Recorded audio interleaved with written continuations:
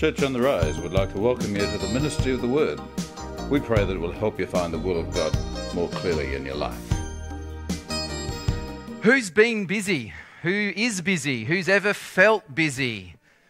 I used to be so busy and I liked it. I used to wear it as a badge. I thought it was a good thing to be busy. I've since learned that I don't care so much for busy anymore. Busy ran me down, but life is busy. Wouldn't you agree? There's so much going on in our lives, and it seems to be getting busier and busier. And even with these modern conveniences that we've got that are meant to help us, it still seems to be going faster and faster. There's more and more. There's the striving for better and better. And as I said, these conveniences should be helping us really, helping us find more time, helping us find time for things that are really important, things that are deserving of our time, things that are deserving of our attention.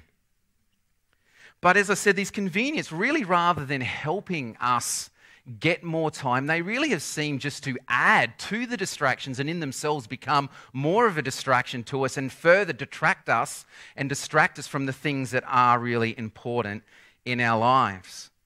We seem to be, as some have said, time poor. Our lives are full.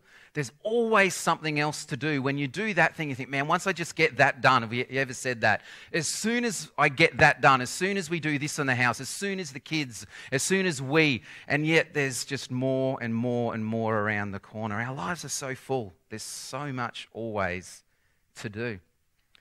We're all unique creatures. Some of us more unique than others. Just peek, have a little sideways look out the corner of your eye, maybe at your husband or at your wife. We weren't allowed to say weird growing up. Mum said they're not weird, they're unique. So we're not weird today, we're unique. But we're all different. We've all got different gifts and abilities, talents. We've all got different dreams and desires. We're all different shapes and sizes. And a lot of these things, our gifts and abilities, define who we are and cause us to stand out from all of those around about us, that we're not lost in God in a sea of people. God sees us, the individual, with our uniqueness and our individualities. We stand out. We are so diverse, and God really does show off in the expansiveness of our individualities. He shows off His creativity. We are all so different. But one thing that we all have in common, one thing that it's just that the playing field's leveled out. One thing that we all have in common is that there's only 24 hours in the day for all of us. I don't know has anyone ever discovered the 25th? I've gone looking for it. I haven't found it.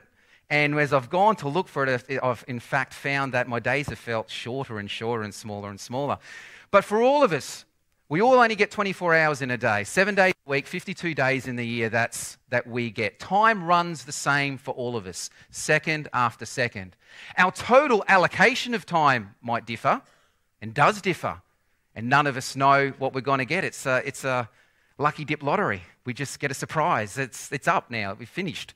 But our allocation of time does differ. But the thing that's the same for all of us is that we all get 24 hours in a day. Andy Stanley, in his book, The Best Question Ever, says this of time: your time equals your life. You can run out of money and still have time.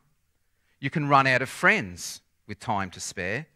But once you run out of time, it's over. If there is one commodity we must learn to handle wisely, it's our time. Think about it. You can make more money, make new friends, take more trips, maybe even another child. No, we're right, thank you. 4's enough. We're a biblical family. We have multiplied, not like Les and Deb who only have 2, or a very unbiblical family who only have 2 children. They've only replaced. The Bible says to go forth and multiply, so Kelly and I have done that. That's right. Is that your child? Is that your 3rd child? That's all right. There's a crown in heaven for me. It's all right. No talking back from the front either. Shush. We can all make more things. We can do those things. But our allotment of time is inflexible. You only get so much of it. So it's important that we take a step back every now and then and assess our lives, assess where we spend our time, and have a look is time and things and tasks demanding of us, or are we setting the pace? Are we setting the tone? Are we the ones that are drawing a line in the sand and saying, no, this is what's important to me. This is how we're going to spend our time. This is how I am going to spend the most important, unrenewable resource that we have, which is our time.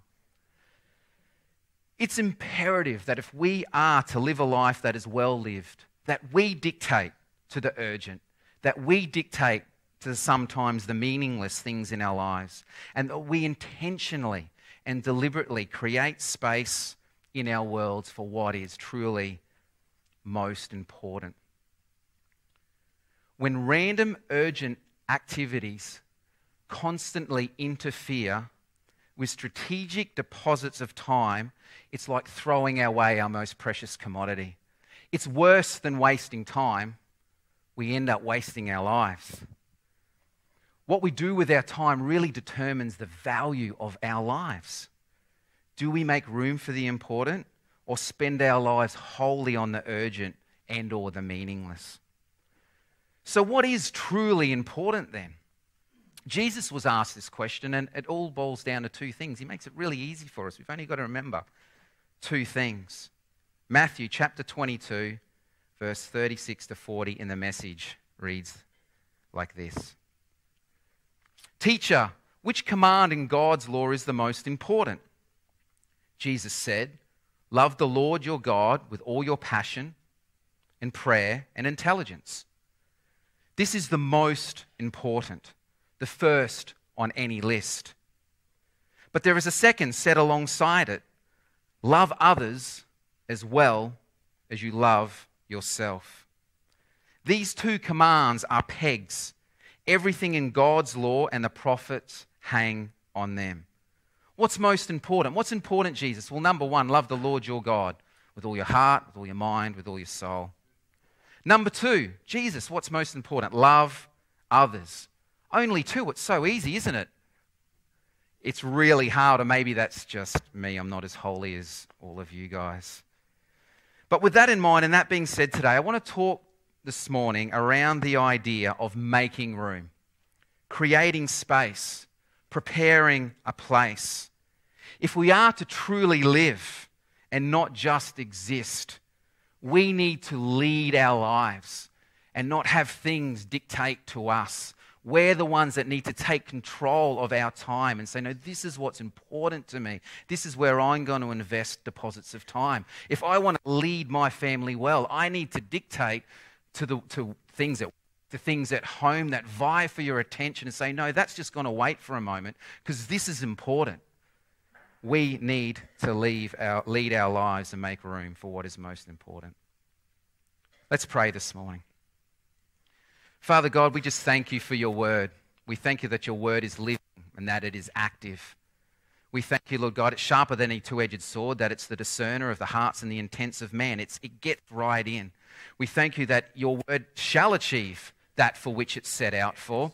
We welcome you, Holy Spirit, here today, and we thank you that you are the great illuminator, that you lead us into truth. And this morning we come, Lord God, humble before you, lay our lives out afresh before you and say, speak to us, Lord God. We want to leave this place different.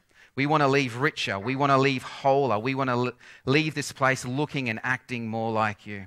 So, Holy Spirit, we say, come, lead us in this time. In Jesus' name we pray.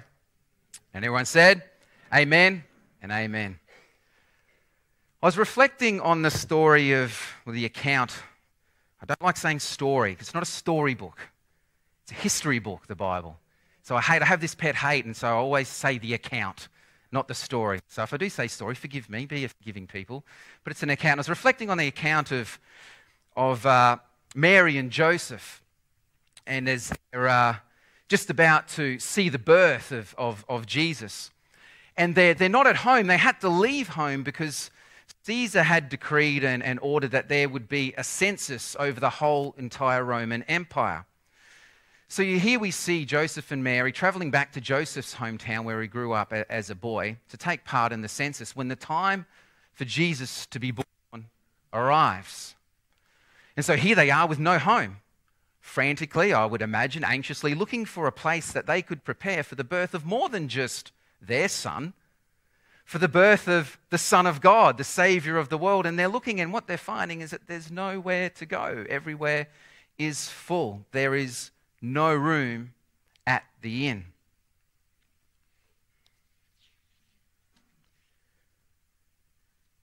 And what we find here in this story is that Jesus is born in a barn, in a stable. Why? Because there was no room at the inn. Just imagine that. Imagine you're that innkeeper, that you go down in history as being that man or that woman that had Mary and Joseph rock up on your doorstep asking if there was any room, your birth, and you turned away the Messiah, you turned away the Son of God from being born in your place. Wow, I wonder, because you had no room or because you made no room. As I pondered on this account, I was struck by this thought that came and just really hit me. How many times have I missed something of Jesus being born in my life because there was no room? Because my life was too full. Because I was too busy. There was no room, as it were, in the inn of my life. How often is my life too full? How often is it too busy to accommodate a birthing, as it were, of Jesus in my life? How many times has Jesus come knocking on my door only to be turned away because I'm too busy, I'm too full, there is no room? Because Jesus can only be born in places where there is room for him. Jesus never forces his way into places where he's not been invited into. And for Jesus to birth something new in our lives, we need to make space. We need to create space for him to come. And with running the risk of stating the obvious, you cannot fill something that's already full.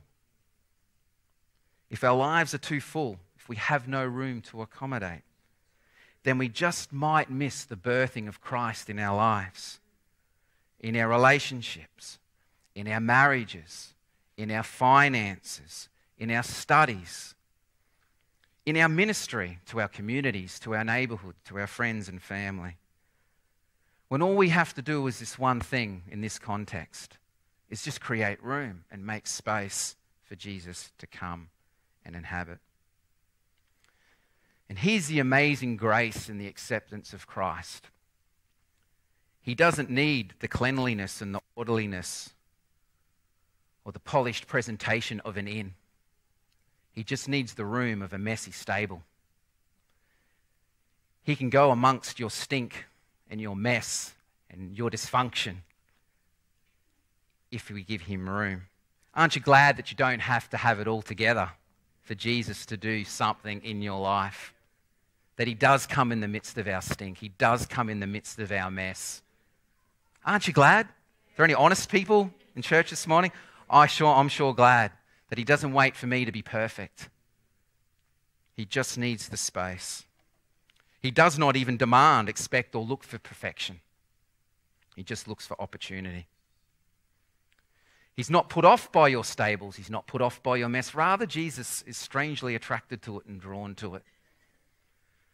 He doesn't need to have us to have it all together, but we do need to make room for him to come. You cannot fill something that's already full. Have you ever noticed that God doesn't compete with the things in our lives? He doesn't compete with those things that we maybe put ahead of him when our lives are filled with other things and we push him to the side. Jesus doesn't compete. He just stands to the side and waits for us to invite him in. Those things that we choose over him. He is a jealous God. Yes, he is. But he's a compassionate and gracious and patient God, and he waits for us to invite him in to our worlds, invite him into our inns, as it were. Anytime, not sometimes, anytime we make the time, God fills it. Anytime we create space, God meets us there. Anytime we make room for him, that the God of all creation waits for you and for I.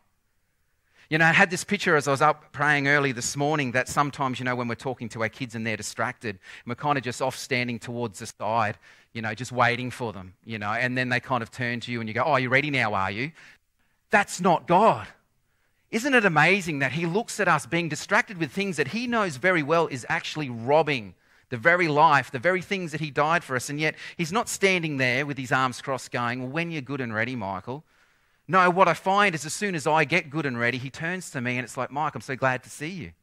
What an amazing God that we serve, that waits for us when we're the ones that should be waiting on him. Amazing grace of God. Jeremiah 29 verse 13 says this, you will seek me and find me when you seek me with your whole heart.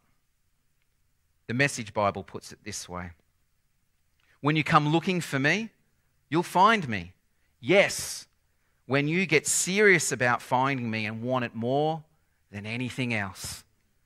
God makes it easy on the one hand, but it's difficult on the other hand because we have so many things vying for our attentions and for our affections. But Jesus promises us that the seeker always finds. That those who knock, it's always open. That those who ask, they shall receive. That any time we make the time, he promises to meet us there. A couple of years ago, we were living down in Adelaide for the last 10 years, and would have been about, 4 years ago. We came back to visit family, which we tried to do as often as we could. And I think it's around Christmas time, and we're staying at Kelly's parents' house. And I decided this morning that I was going to go for a run, as I so often do, as you may notice how fit and physique I have. And I know, it's got to keep yourself looking good. And getting distracted in my mind, I'm going somewhere else, building myself up again. Got a good healthy ego. But I was going for a run this day, and quite often as I do with my run, I put my iPod in, put worship music on, and I use it as another opportunity. It's most certainly not the only time that I spend time praying, but I just use it as another opportunity just to reflect and enjoy the outdoors and meditate or worship and pray as I'm running. And so I was preparing to do this. I was, putting my runners on and my running clothes on. And there was a lot going on in our lives at this time. Life was really busy. This may have been around the time where I thought busy was a good thing.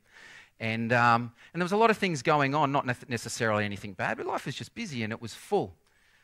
And so here I am, I'm going out and preparing to go for a run, and I just remember putting my in my pocket and just about to take that first step forward to begin to get into a jog and get into a run. And it was there at that moment that I made that deliberate decision, which I do every time that I pray, choose to focus on God, to make that deliberate decision to push aside distractions, those things that have been consuming my mind for so long, whether it be finances, kids, relationships, Kelly not being the good wife that she should be, all those kinds of things that kind of weigh you down as a husband, and should be building you up. But to push those distractions to the side and focus on God. And it was in that split second, as soon as I made that deliberate decision to turn from things and look to Him, it was there in that moment, that split second, that instant, where I was overwhelmed with the amazing grace of God and His presence. That any time that we make the time, there God fills it. Amongst it all, that God's standing there waiting. And I was overcome. Now, I've had this experience so regularly throughout my life, but this is one of those occasions again where God just reminded me that, Mike, there's things for you to do. I'm not saying for you just to sit. I don't want you to be a monk. But will you set time aside and make the deliberate decision to come and seek me? And God, in the midst of our busyness, that when we choose and decide to turn our face from here and focus on Him, there in that instant, God meets us amongst it all. What an amazing God. God is not found by the casual observer, but He is always found by the wholehearted seeker. That anytime, God's not a respecter of persons. One of my personal passions for new Christians and Christians just in general, really, because what I find is that there's so many of us that have been Christians for so long and never really discovered that truth, that God wants to meet you. God is no favourites. What the Bible shows us is that He speaks to people. And so I've got a confidence to know that if He spoke to Moses, He's going to speak to me. If God speaks to Abraham, He's going to speak to me. If God spoke to David, He speaks to me. And so I want to know if you've lowered your expectation because maybe you've not found the way to get in and grab a hold, don't miss out that God's got something for you. Push through, because God wants to speak to you with a booming clarity. Not a confusion. I wonder, was that God? God wants to speak to you with a clarity. He's not a mean God up in the sky with a magnifying glass and we're like the little ants. Up there looking, go, ha, Michael doesn't know what to do. I tricked him. I love it when my kids are confused.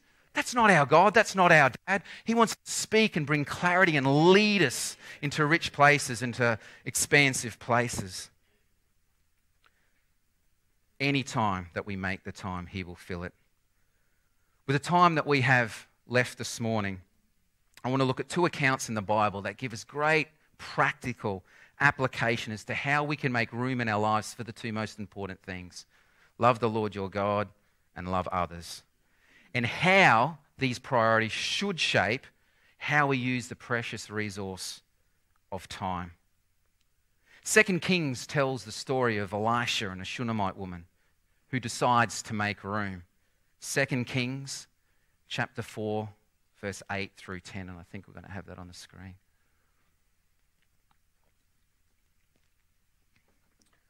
One day Elisha went to Shunem. A wealthy woman lived there, and she urged him to come to her home for a meal. After that, whenever he passed that way, he would stop there for something to eat. She said to her husband, I am sure this man who stops in from time to time is a holy man of God. So let's build a small room for him on the roof and furnish it with a bed, table, a chair, and a lamp. Then he will have a place to stay whenever he comes by. When it comes to making room for God in our lives, there are a few things that we see in this story. Not only did this woman make a physical room, but she created a space in her world, in her heart, in her life, in her day-to-day. She prepared a place. And I'd like to focus specifically on how this applies to us when it comes to us making room for God in our hearts, in our weeks, and in our worlds. There is a clear progression in this story and three dynamics that deserve our attention. Number one, she urged him to stay for a meal. There was this initial meeting, this initial experience, and she created space. She had space in her world to engage this man. She had an experience. Number two, she set a place for him so that whenever he came by, he stopped there. Consistency has now been added to experience. She set a place at the table so whenever he came by, he stopped there. She prepared a place. Number three, she made a small room. It wasn't enough just to have him come and go. She wanted to build a place where he could dwell. She made room in her life to accommodate. Once we've met with God, it's not just enough to have him come by every now and then, one-off experiences, or even semi-regularly. No, we want him to come and dwell. For God to birth something new in our lives, we need to make room. In creating space, like the Shunammite woman, do we have room in our hearts? Do we have room in our thoughts? Do we live with an expectation for God to just drop in and do something immediate, something now? The woman urged the prophet to stop. Very strong word, urge. Do we urge God to stop in our lives? The word urge comes from the Hebrew word, which means kozak. It's where we get the word cause from, which means to fasten upon, to seize, to bind, to restrain, to cleave, to constrain. Have we space in our day-to-day to constrain God, to grab a hold of him, to pull him in to us? Secondly, how do we prepare a place? Is there consistency in our experience, in our now moments? Has it moved from one-off experiences and one-off encounters to a walk? Are there times in our days, in our weeks that we have specifically set aside, prioritized, that we've said, God, this is your time? In church, we talk about things like in devotions, in quiet times, that we've set aside. It said, God, this is just Nothing's getting in the road of this. This is a time that's just for you. Or are we just back at experience where it's just moment to moment? Because not only did she create space, not only are we to create space, but we're also to prepare a place, to prepare ahead of time, that we don't go into tomorrow and go, God, we'll just see. If there's some time, you might get lucky today, God, you never know. But no, we need to prepare a place for God in our lives, to book in an appointment, as it were, to set it aside and prioritize. And thirdly, have we built room? Can consistency become dwelling? Where it's even more than just something that it's a specific time in the day. It's our whole day. What does Paul say? To pray unceasingly. What an amazing thought that brings to us, to say that we could, throughout our day, continually be connected to him, continually be awakened to the leading of his Spirit in our lives. Have we set out our lives, our minds, our hearts, so specifically and deliberately, like this woman, like the Shunammite woman, that she set up a home and furnished it specifically to accommodate the man of God to come and be a blessing in their lives and to be a blessing in his life. To have him call in consistently was not enough. Are our hearts and homes set up for God to take residence, as it were, in our lives and make room? Is there room in our inns, in our stables, to accommodate God to come and birth something new in our lives?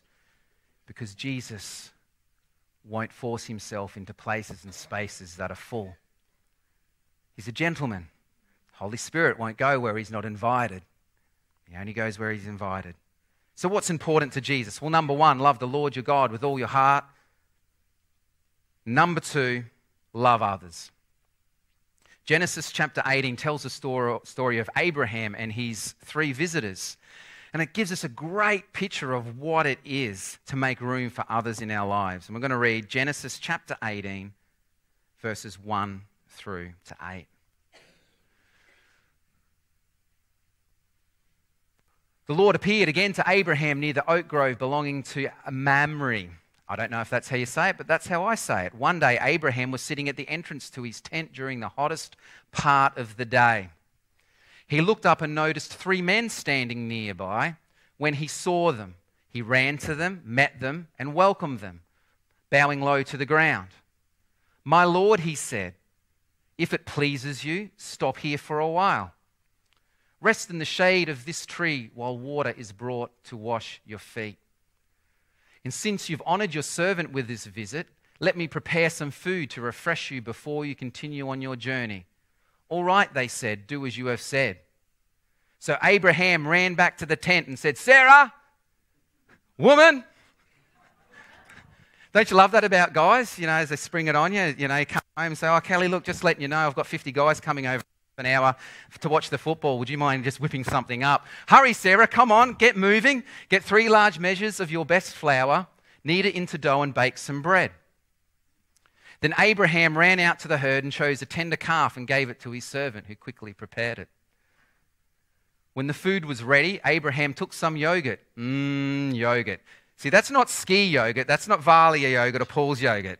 That's some good old-fashioned hot Middle Eastern yogurt right there.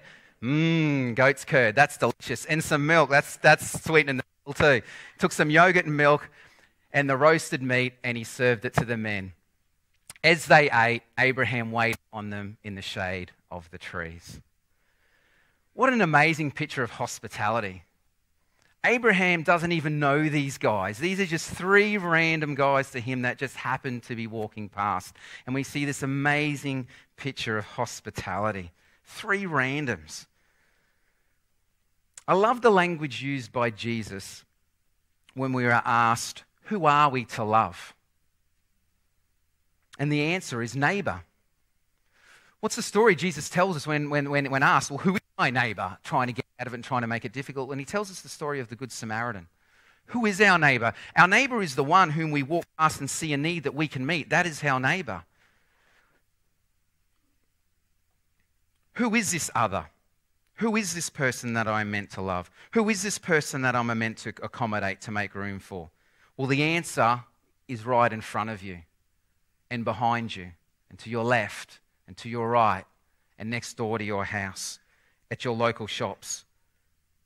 It's the ones that we pass every day, but sadly sometimes we never notice. The word neighbour in Greek comes from a root word meaning near. Who is my neighbour? Who's near you? And not in heart connection, simply in just proximity. Who's near you? What need is you? The Good Samaritan story tells us that you walk past him. You have no responsibility for this man. You don't know this man. He's not your people group. You owe this man nothing, but by the sheer fact of your proximity to him and that you are a Christian, you are totally responsible to this man purely by the fact that you are near to him. Who is our neighbour? Those who we're near. That's who we are to love. Abraham noticed. Abraham saw, and he ran and welcomed. Do we have space in our lives, in our thoughts, in our hearts, to notice those that are around about us, to actually see people? Because Abraham saw and he ran to welcome. In making room for others, this story gives us great application for living. Genesis in verse 2 it says, he looked up and he noticed. The key word there, he noticed 3 men standing by. When he saw them, he ran to meet them and welcome them, bowing low to the ground. The first quality that we need to have, that I need to have, to be somebody that notices others, that puts others first, to have room in my life for others, is to be a noticer, to be somebody that sees people. Do we notice people as we go about our days, our worlds, our weeks? Or are people simply a means to our ends?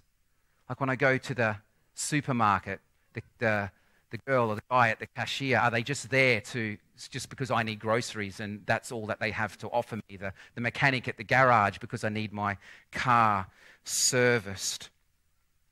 To be a noticer, to be like Jesus who sees people, I need to see people beyond what they can add to me, what they can offer me, what they can give just to me. To see the worth that Jesus has attached to them. To notice them and see them as people with dreams. See them as people with hopes. See them as people with fears, people with hurts, people with struggles. Because Abraham noticed them. Abraham had time in his busy world when it was inconvenient. It was the hottest part of the day, the text says. The hottest part of the day. Yet Abraham noticed and he ran. Abraham was no spring chicken when this happened, and he ran in the hottest part of the day to accommodate people into his world. 3 random people. We need to be people that notice. Secondly, verses 3 to 5. My Lord, he said, if it pleases you, stop here for a while. Rest in the shade of the tree while water is brought to wash your feet. And since you've honoured your servant with this visit, let me prepare some food. When he says me, he means Sarah. Let me prepare some food to refresh you as you continue on your journey. All right, they said, do as you have said. The second quality that I need to have, that we need to have, is a heart that's prepared to serve. Do we prepare a place to accommodate others? And this is both practically, preparing food, setting a table as it were, the Shunammite woman setting a table before. But it's also in our hearts. Have we room in our hearts and in our thoughts, in our prayers, in our minds? Do we have space in our worlds, in our week-to-week, say, for God to say, cook a meal for that person. Send them an encouraging text, give them a call. Hey, I want you to give $100 to that couple so they can go out for dinner. It's a joke, I don't want you. But are we prepared to give at a personal cost for the benefit of another? Isn't that what Jesus did? Isn't that what Jesus does? That he gave at a personal cost for the benefit of us. And we as Christ ones, as Christians, are to give of ourselves at a personal cost for the benefit of those around about us. Abraham had prepared a place. Not long after Kelly and I had moved up here to Caloundra, I think furniture had just come, but the house was a bit of a mess. When a new family moved in just next door to us. And so life was pretty chaotic for us as well. But it became evident pretty quickly, and not because we're peeking over the fence, as it were, and we're busybodies, because we're most certainly not. Kelly's a little bit, to be honest, but I'm not. She's not at all. But it became obvious pretty quickly to both Kelly and I that these guys were in need. They were doing tough. Something had happened in their lives, and they were doing it tough, and they needed a hand. And so it turned out they didn't have really any furniture or anything. They were just kind of like, they were almost like squatting in the house. They needed a hand. And so we had some furniture, and so we gave them a lounge suite, we gave them a TV and a video, we gave them a little fridge, and we bought them some stuff at the shops. Now, these things don't just happen. Look, they might to you. You might have been born a much nicer person than me, and I guess that's distinctly possible because I wasn't born a particularly nice person. So maybe you were. Maybe you were born that way. But for me, this is not something that necessarily comes naturally to me. This is something that I've made a decision in Christ to be like him. And even more so, I think as the time came to Kelly and I moving up, I said to Kelly, God's just really had given us both a heart for Caloundra. And I said, I just don't want to move somewhere again and where this just becomes a place. I want to see people. I want to know the person who I get coffee off. I want to know their name. I want to have a relationship with them, with the person at the checkout. I want to engage them. Now, they might not want to talk and you might not have time to talk, but I want them to feel like I saw them as a person, that I noticed them. And so this is a deliberate decision that Kelly and I have made. Kelly's much nicer than me. It does come, I don't know, more naturally, or she's just more Christ-like. But for me, it's something that's been very deliberate and I've had to work very hard for. But God answers prayer, amen. And so for us, it wasn't a hard decision to make because what? One, we've prayed, God, make us noticers. We give you permission to come up to us and say, see that person, see that person. It wasn't a great surprise to us that we saw the need and had a desire to want to give to this need because we had prepared ourselves to be those kinds of people. So it wasn't hard for us to hear those things and to release those things in our life and to be generous. To be people that are others focused, to give at the cost of self for the benefit of others, we need to be people who create space in our hearts, in our heads, in our weeks, in our worlds, in our finances, in our back pocket, in our wallet, to be generous people. It doesn't just happen. Good lives don't just happen. I shared this with the youth this week. There's a quote which we will never repeat in church. There's something that just happens. Poo happens, so the world says, but good lives don't just happen. They're deliberate choices and actions that we make to have a life that has a specific outcome. If we want to be certain kinds of people, there's certain things that we need to do. We need to open our hearts and lives wide to people. We need to create space and be noticers, and we need to prepare places in our lives. Thirdly, this morning, we're getting there. We're getting to the end. Verse 6 to 8 says, So Abraham ran back to the tent and said to Sarah, Hurry, get 3 large measures of your best flour, knead it into dough, bake some bread. Then Abraham ran out to the herd, chose a tender calf, gave it to his servant, who prepared it. When the food was ready, Abraham took some yogurt and milk and the roasted meat, served it to the man. As they ate, Abraham waited on them in the shade of the trees. The third quality we need is a heart that makes room. Abraham was in no hurry to get these guys going. He'd done all of this and then he's just standing there waiting on them. Waiting on them in the shade of the tree. He was there for them. Are we the types of people that are there for others, that they've got our time? It's not like move on now. Have you ever talked to someone and they've said hello and you're like, you're not really talking to me? Have you felt that? Isn't it a terrible feeling? It's a sinking feeling. It's like, oh, whatever. If you want to talk, talk. If you don't have to. You don't have to say hello. But we do know when somebody's genuinely interested in us. I don't know about you, but I want to be that person. I want to be a person that sees people, that's got time for people. Why? Because people are important. People are important because they're important to God. They're important to us. It's why he came. It's why he gave his life. If we are to truly live our lives and spend our lives on the important rather than on the urgent and sometimes the meaningless, we need to be people who make room for God. Love the Lord your God with all your heart, soul, and mind. And we need to be people who make room for others. Love others as well as you love yourselves. If I could have the musos back, please. And if I can have the team distribute communion too, that would be Fantastic. So, for God to birth something of Him in our lives, in our marriages, in our finances, our families, relationships, our call, our ministry, to our community, for God to birth something in our dreams, for God to do something in us for others, all He needs in this context, all God needs is some room and some space. All God needs is availability. All God needs is some of your time.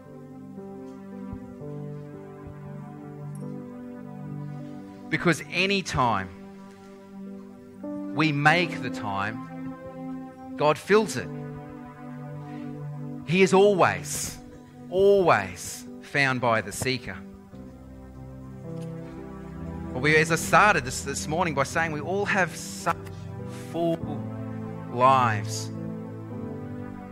But are they leading us, or are we leading them? Are we leading them to where we want to be? And are these choices making us into the kinds of people that we want to be? Am I a good dad? Do I prioritize time with my daughters? Or am I too busy and say, sorry girls, I can't spend time with you today, this week, this month, this year, because of the urgent, because of the meaningless, because I'm spending time on these conveniences that are meant to be helping us. So we all, and I'm guilty, I'm confessing again this morning my sins for you all this morning, wasting time on social media, wasting time on computers, just meaningless. And when we look at these things and add these things up, these moments of time over the course of our lifetime, what we find is that they add up to nothing. There is no cumulative value to the insignificant things that we do in our lives. It all adds up to zero. But there's two things that matter. There's two things that have meaning that are most important in our lives, and it's creating space and room for God in our hearts and in our lives, and creating room for people in our worlds. We need to make room. And as we finish today, I thought it would be great to celebrate around communion. And remember to stop and pause and reflect, I guess, in the ultimate make room moment in church. And that's why I love the deliberateness of communion, because we stop and pause and reflect and take time out. And remember the one that paid the ultimate price to first make room for us so that He would make room, so that we could make room for Him. Jesus gathered together on that night before He'd go to the cross, and He took the bread, He broke and He gave thanks. He said, "This is my body to be broken for you." He said, "Take it and eat it." This morning, why don't we eat together today as we remember?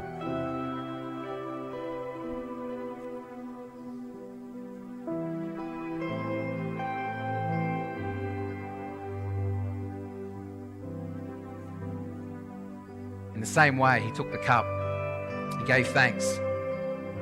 He said, "This is my blood shed for you.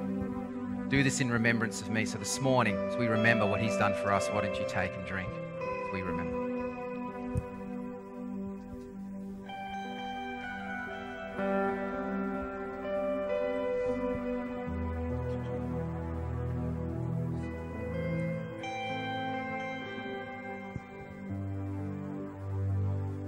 God, we just thank You in this place,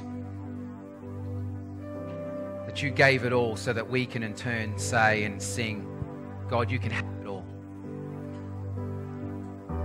All of our lives, all of our hearts, all of our time, Lord God, as we speak this morning and think and talk and reflect around the thought of making room, Lord God, as we come around the communion table, Lord God, we say we are Yours. Our life is Yours. Our time is Yours. And so as we go back into worship right now, I just invite you to stand and sing and declare with me, God, You can have it all.